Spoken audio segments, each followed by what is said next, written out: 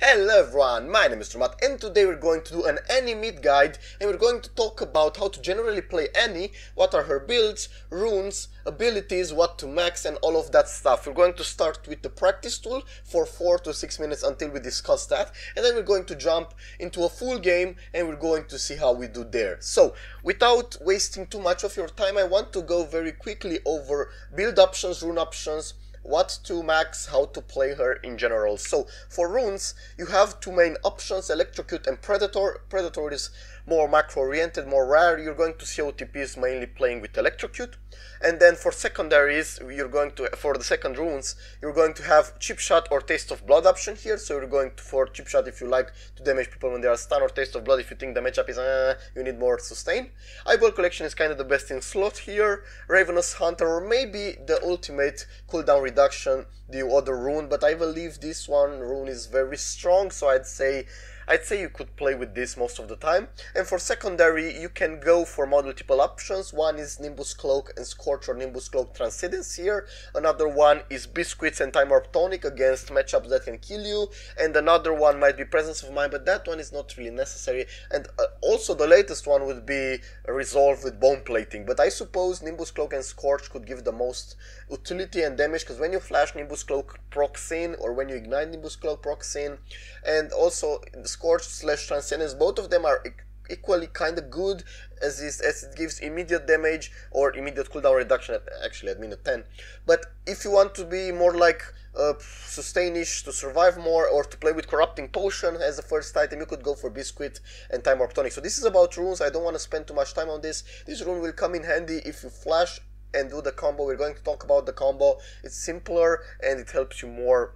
So I guess this is the basic rune setup. Also rune stats, 2 AP runes, and the last one based on needs, maybe armor, maybe magic resist, whatever you need. Also for items, you can start either with Doran's Ring and 2 potions, or alternatively you could start with a Corrupting Potion. Alternatively, obviously in games where you get fed, you could go for a Dark Seal into Mejai, but oh no, don't AFK warning me. But yeah, you don't necessarily need that. Because this is a very you need to be very good, or you need to not die a lot, right? So if you start with Corrupting, you want to go for Time Warp Tonic maybe, but if you start with Doran's Ring, one build path could be Lost Chapter into Boots, into finishing Ludens, into getting 2 Vision Words somewhere that I'm going to sell the potions, into upgrading SoloQ shoes, into maybe Orb, then Rabadons, or upgrade faster Orb into Morelos, because they have lots of healers. Sorry, not 2 times. So yeah, this could go handy with Rabadons, or maybe before Rabadons you could get a stopwatch somewhere there, into Rabadons, into Zonias, sorry, and then maybe sell the ring for some pens such as Void Staff or Liandry's. Obviously this build can change. You could get maybe instead of Rabadon's Liandry's faster, or instead of Zonia, so you could go Ludens into Orb into Liandry's if they have lots of tanks, or you can go Ludens into Orb. This is how I generally play, honestly, into Rabadons, into maybe Zonias or Void Staff, or before. Obviously there are lots of choices. Another path is that you could go Ludens into Orb, into Spellbinder, or into Rabadons, or Ludens into Spellbinder directly. Or an alternative build before this is that you could play with the other route, such as maybe start Ring, maybe start Corrupting, doesn't matter, maybe get even another Ring, another Dark Seal, but this is not what I talk about. We might think of this build as, sorry, not this, as the dash build, so you can go for Hextech Revolver, into Boots, into finishing this, and then that, into SoloQ shoes, and into immediate Spellbinder. So this is the fastest build, but you don't really have that much mana on it, and this is the strongest in terms of catching people, right? So you can just use Spellbinder, flash, you can do this, you can bam instant, or you can instant bam catch people, right? So this item is very useful in some contexts, but generally in the example, in the video that I will play, I will go for the standard mid build that we talked about. So Ring into Ludens into that. I'm not going to do that build again because we need to not waste your time, guys, because that's very important, because this needs to be quick and I already talked too much. So very quick rundown of the spells. You want to max Q first. Obviously you want to max ult at 6, 11, 16. You want to max Q first, then W, then E, but ultimate Q, W, E, this is the order. You get this at level 1, you get either this or this at level 2 based on needs, but Annie is pretty simple as a champion, and this is one of the most simple champions, mid laners in general, in the game. So we're going to talk about how simple she is in terms of that. Her passive is that at 4 abilities cast, you basically get Pyromania, and you will stun a target with 1.15 seconds. 50 seconds, sorry. Her Q, basically, you throw this ability. If you kill the target, so the minion or the champion or the jungle camp, if you kill it, you can see it says here half the cooldown is refunded and the mana is fully refunded, right? So when you press Q, you can easily farm with it. Online you will see that in the game I farm generally with Q because it's so simple. W is a simple AoE spell. This is all it does, it deals damage like this.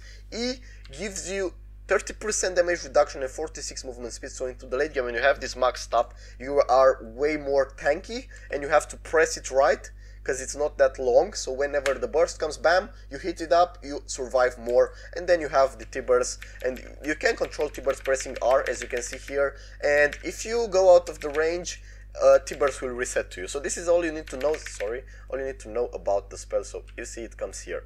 And now let's do the combo real fast, right? Most easy combo that you could do is put a word, wait for a target, flash ult, wait, I think it was a lot of... I need T-burst to... I need to kill T-burst. Wait, T-burst, go die, because I want to show the combo. Go. Get yourself killed. This is the main problem in the practice too, because there is no way to... I don't think there is a way to actually kill T-burst. Alright, so the main combo, right? Their line is here, their mid line. Let's say you are hidden here, you wait for the ADC and mid laner, you go in, bam, full combo, and then you kill the target. I'll obviously ignite. So the combo is flash ult, so flash ult, imagine I ulted, then Q, ignite, W, E, all of them. You can use E just for the damage that will come from the enemy team, but if you get one target down, then it's simple. Obviously you're going to want to add in stuff like Protobelt and other stuff, maybe Spellbinder. Where is it? Here, if you activate Spellbinder from here, let's say, so Spellbinder, Flash, Protobelt, full combo. This is it. This is the combo. This is all you need to know. Besides what we talked about, two very much important things need to be understood for this champion. First one, every time you do the combo, the simplest way is, as I said, by flash, but you have to have the stun up. So you gotta stack the bar by walking to the room, by walking to the game, by walking to the team fight. You have to start the bar up so you have it full, as you can see right here. And before you engage on someone, every single time before you do an engage, I see people missing that up a lot. You flash, you cast the ult, you stun, bam. If you don't stun people, then you aren't playing any right. So if you flash ult with 3 stacks right here, so let's say you flash, right, and you Q thinking you will stun. No, you look at the bar every single time so that you stun people, so that you know that CC goes down. Without that CC at the proper time, people will have time to react, to escape. You're not going to be able to one-shot people. That's the first thing that I wanted to talk about, so that's the most important. So the easiest kills are when you have flash up, but when you don't have flash up against good people, they will know how to kite you. They will know how to get outside of your range. So that's why a lot of people actually go for the other builds, for the Spellbinder, for the why I'm dumb, why I'm so dumb, for the Spellbinder and Hextech. So basically these two tools help you close the gaps and gives you enough stuff to actually reach team fights and stuff before and without having flash. So you can do this. So when you feel like you can't flash every single fight, or you can't find the right angles, the right macro angles, so the enemy team comes here and they don't have vision here, so you can just kill someone over the wall with this, or flash and kill someone over the wall with this, then you could use these two items. So you have to try them and you have to practice them. This is all that I wanted to say, and I believe this is the most important thing on Annie before the facts that we talked about. So yeah, focus on this and you will do fine. So here we are, guys, into the game. We're playing, as we said, Annie mid against Veigar. We are invading, but this guy's AFK. No, it's no longer AFK. Alright, so we are playing against the Veigar, and he has teleport Syndra, but she has teleport Silas top, he has teleport. What is this? And Trash also AP, so 4 AP and a very badly scaling AD champion. So if Lee Sin doesn't get ahead, we can just tag magic resist and we win this. So we gotta identify what are our options. Now basically we will be able to kill Veigar probably only at level 6 because of his cage. And what is this? Why is everyone AFKing? And because of that we will be able only then, so we could maybe try to catch him off guard, fully combo him, and so we could do so. But besides that, we would be interested in team fights to probably get rid of Silas if he gets a good ult, or get rid of Syndra if she's ahead, or maybe even Lee Sin if he tries to engage, so we kind of have to stun him. I missed that while I was talking. So let's perfectly farm now for like 2 minutes from now on. Let's perfectly farm from now on. Alright, so this one is first, this one is second. I could go in. Come on already. Oh, I know what happened. They tried to surprise them, and because they failed, Lee Sin came in time and they got the kill on our Aphelios and on Nautilus. So basically they already have advantage. It's a common mistake, guys, don't do that. If you wait in tree bush, their jungler, after they start red, will follow. Most likely will follow, unless he goes right. Some don't, some do, so yeah. Now I have to be careful around here, as now Lee Sin practically knows there is a blue buff and practically took it. And also if I want to not die to ganks, I'll have to stay out of Veigar's stun range. I have to practically farm. Also, by the way, I haven't lost a single minion since I talked about that. I will lose that because it's too far, it's too deep. And I'll want to get this one and then back the hell off, because I want to ward this top side and stick to it. Right, so put the word there. And now we can expect getting ganked from the bot side. I want to get the cannon after it deals a bit more damage to these minions. So now it's a good moment. Gonna Q. As you can see, I'm perfectly farming with Q without problems. I lost, yeah, the first few minions or so, but we have advantage, as you can see, because now Veigar is behind. I already am ahead in CS without getting the full wave, so that's the fun part. And with any you can farm so simple. You don't have, compared to other champions, that's why I say any simple champions, because 2 reasons. 1, you can easily farm with her. Well, 3 reasons. 2, you are kind of safe with her because you have a stun which you could keep up at times. Oh no, I missed that. And 3, you could easily one-shot people, well, one-shot, 3-shot people with your combo. And she has this enormous potential for teamfights, which you should take advantage of, so if you're not behind. So if I'll play safe, then my goal will be just to be careful in a teamfight and one-shot someone. I'm not gonna get that in time, I'm gonna lose... Yeah, I'm gonna lose those CS. 2 CS advantage, still fine, even though I farm pretty badly because I'm focusing on this video. So we don't really have to try to be aggressive with Veigar, because we will probably never even get into the range because of his cage. And I like to farm like that. I just take a look at the map, I'm gonna deep ward, gonna see where Lee Sin is, and I'm going to play around that. So that's what I can do. Right, one more Q here, I'm gonna W because I don't want to miss it. So now we have a good time of pushing this. I got hit by that Q. Is Lee Sin here? Yep, Lee Sin is there, so we now know where Lee Sin is. Also we can see it's Syndra and Lee Sin starts to get some kills, so we could maybe get 6 and try to one-shot the Lee Sin on a ward if we maybe get to it. So we could go here. Okay, we see the Lee Sin. I could just run away now because there is no way they will catch me. And we see Zac is coming. Okay, we got the flash, that's fine. But you should back off, man. You don't have flash. You have flash, back off. Flash, get out. Alright, get the kill. Flash, flash, flash. Good. That's how we play. Syndra teleport, by the way, what? And can you not farm, please? Alright, so we did pretty fine here, even though Syndra teleported. If Silas teleported, we would have died. And the fact that Zac delights so much his What are you doing, man? Why are you baiting me? The fact that Zac delayed so much his flash actually nets us a kill onto Lee Sin, because he, for some reason, played so aggressively. Alright, so get this. We are 12 CS ahead now because he lost so much. Man, what are you doing? Please, please, please, please, please be safe, please be safe. I can't focus on farming if there is a constant threat of a Lee Sin. Why is Lee Sin so behind? Both junglers have low farm also. I'm seeing Lee Sin on top, so I could just take this. Nice, and now we back off. Press recall. We have a lot of gold and we have to decide now. This is the first decision you'll make on your first back. It's either if you go for Lost Chapter or for Proto Belt, and I really like Lost Chapter and the Vision Ward and a potion. This is generally what I like most. I would say here if she ults the Lee Sin and turns, she could actually get the double kill. But yeah, that works too, I guess.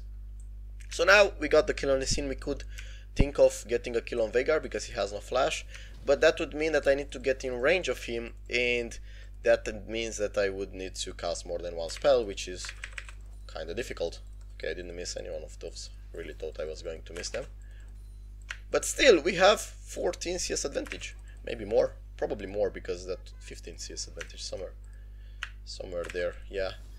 Right, so we just farm right now. Farm.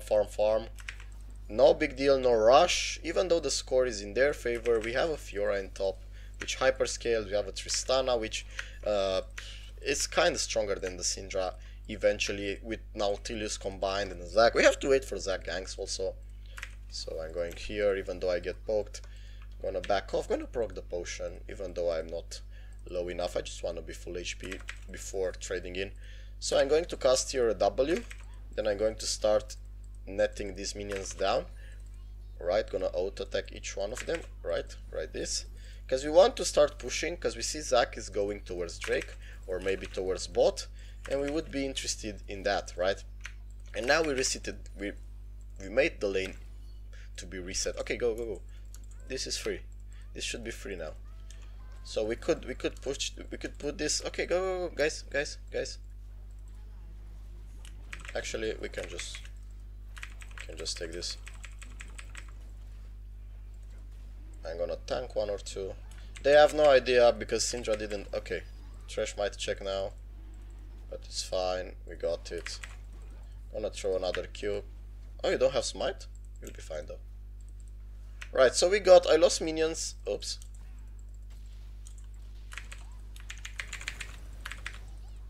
Okay, I got the Lee Sin. Got the Lee Sin there. I'm not sure why he went so aggressive again. He probably didn't expect this instant burst. So now I'm level 8 and he's level 5.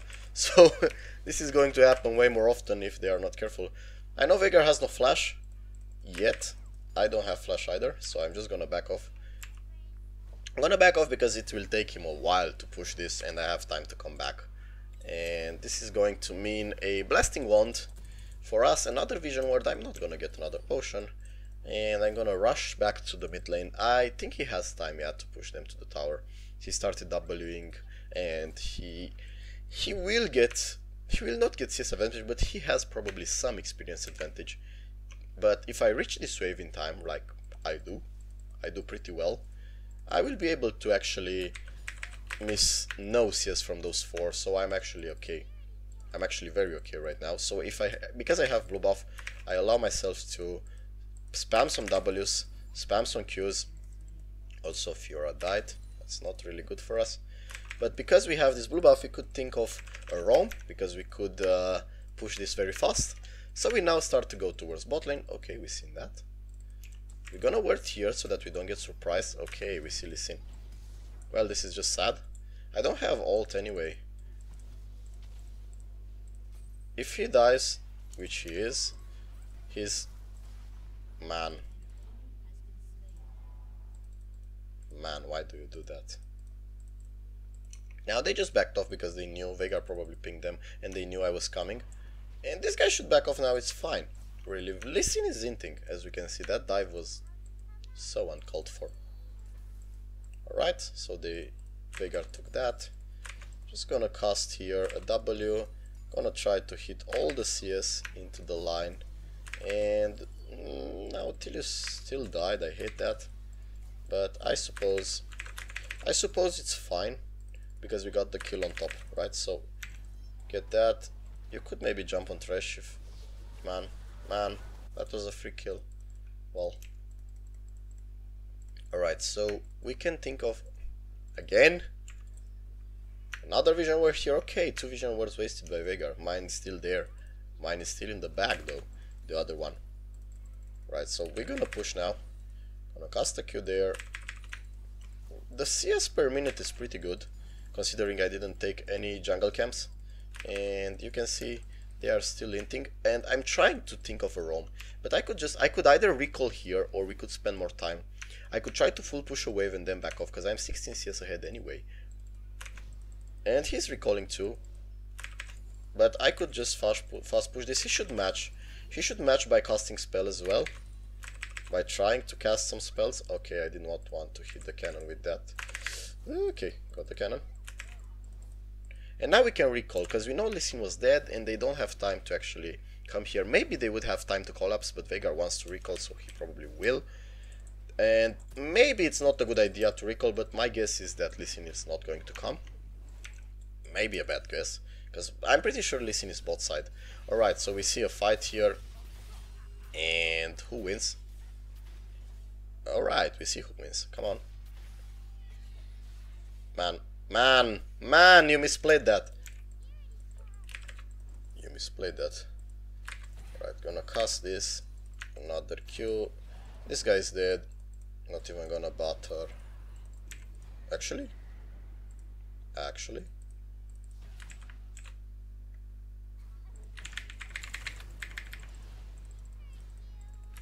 Alright.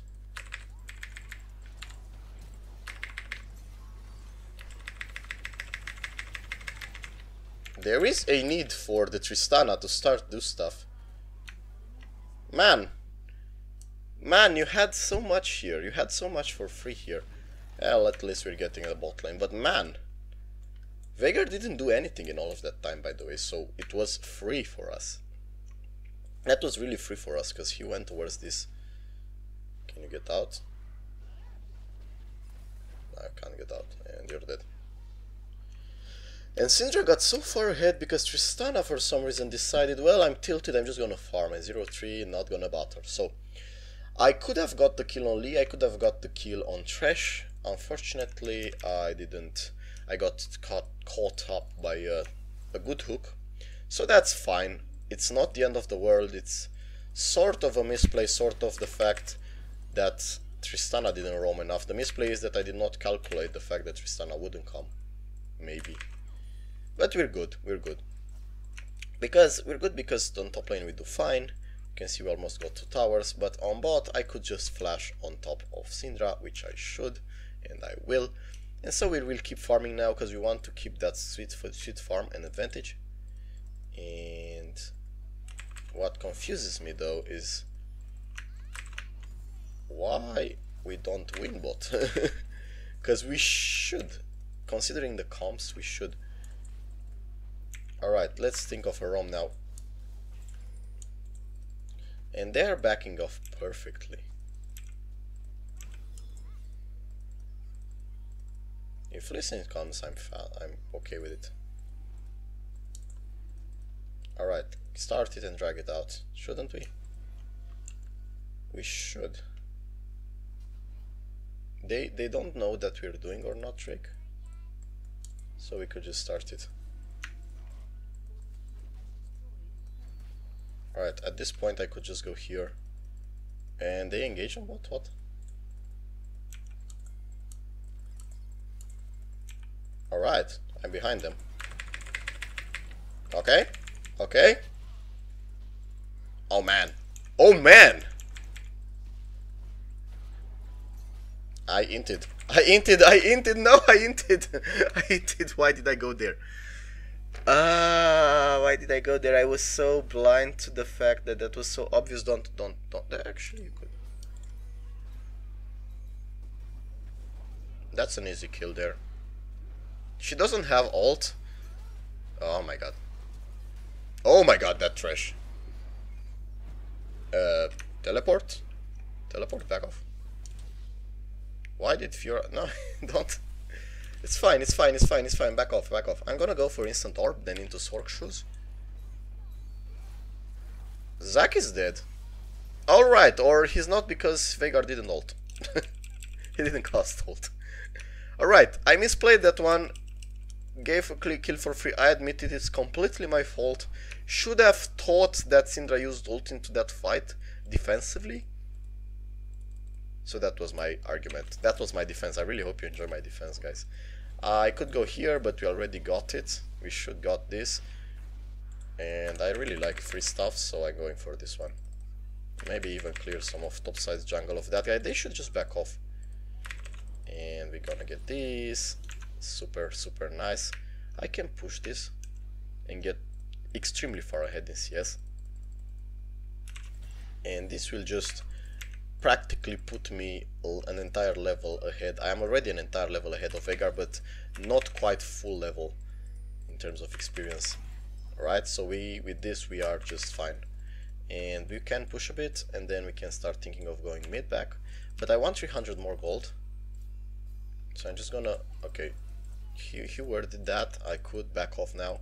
Because we know that he's here. We know that he's gonna get help from something or someone. We see Syndra on bot though, which means we are free to try to one-shot someone. I'm not a full level ahead now. I'm not. I am a bit less than that. Half a level maybe. And I need 140 gold more for my SoloQ. But I do have my max damage for this gold. This amount of gold that I have right now after I get SoloQ is the max damage you could probably get in terms of burst, right? I don't think there is any combination that gives you more burst than this. Okay, that's good. And now we have enough golds for this. I could push another wave now because they are fighting, they are winning. Ah, it's over, we won the game. Because Syndra died there, I actually have the power and resources to actually take this, because I know no one is going to follow, right? The only problem is that this guy will try to steal it. Ah, you are annoying, man. Oh, okay, I'm out. That was a very good flash, by the way. I really thought Silas was there for a second, but it's fine. That was just a flash. I am still first in CS into the game. Don't have a bounty, interestingly enough, Fiora has, but someone will die here if they aren't careful. Right, so I'm gonna recall here. My vision word is still here. You can see here the power of a single vision word, guys. It's still here and it's still doing its job. We could get this. We should get this. And normally I should stay bot now. But as you can see, this turns into a fiesta, so I have to stay around a bit more. I'll just go top. Come on, take this. It's free. They could go bot as well, the Fiora, but you shouldn't stand a chance against their bot lane. Right, gonna proc that. We're gonna get this, and we're gonna profit out of it. One more auto attack, right? Okay. Don't think even I casted that into the range. Alright, nice. Now we're gonna push top. We're gonna get another CS advantage, continuing that over the Veigar. Alright, gonna do it like this, but I'm not gonna go further. Okay, I'm gonna go further because I have that vision word. I'm not gonna go further after this zone, because this is the zone where you get killed if you push further than this. With this vision word you're safe, most likely. Odds are it's very hard for them to kill you. Okay, not... Ah, the cannon! No, the horror. The horror, man. Alright, so what's the next item you would go to for this into this point? Either a stopwatch if you really need it, but Rabadon's is where's the powerhouse lives. And we're gonna recall here. We have 20% cooldown reduction, right? We don't necessarily need more than that. And we could just ult someone after Nautilus engage or a Zac engage. We don't really have to flash ult. We flash ult after towards the engage if you want. And that should be on Syndra mainly. And look, this item ended the game for them, for their comp. This item right here, Spirit Visage, ended the game. Merc Treads as well, because, well, Merc Treads. I'm gonna cast W on this, because it's so simple to get kills with it. I see Veigar on top, so I don't really need to match my team's pressure, because we are on the offensive, right? So that's when you should... Oh my god, I should focus on that. That's when you should have advantage. When you're on the offensive, you're... I'm gonna get there first, right? So I'm fine. Alright, this is where we could get the kill on Veigar, or we could get the kill on someone else. Veigar will come from here, right? So we can just... And now we could just throw the Tibers in there, and we could think of getting this guy down. Alright, another kill. So Tristana now jumps. She got the kill, the right kill on that. And the Q there would actually get another kill for us. And another kill here. I don't have anything to get the kill, but we still won it. It's pretty simple. The macro idea was just to wait for the Veigar and to one-shot him. And we can actually end the game. Whoa, this is so fast. They don't actually have time to defend it. Right, and one more there, come on. One more hit. No, not even having time. That was so fast. Yeah, that was the game. You've seen, guys, what I did. I didn't carry. The only mistake I did was on bot when I died to Syndra, the real mistake. And Tristana did another mistake, but you outscaled them. And the fact that I just farmed kept me on to enough gold on top of my head so that I could one-shot the Veigar when he missed positions, and that was over for him. Veigar didn't do anything this game, and I say it because I tried to counter him in most fights. He did one mistake on the teleport, but instead, but after that he didn't do anything because I was there to stop him. That was my job. I was first into the fight, he had teleport, he should have kept the teleport to try to counter somehow my team, but he didn't. And so that's how we won it. I really hope you enjoyed this tutorial, and see you next time, guys. Goodbye.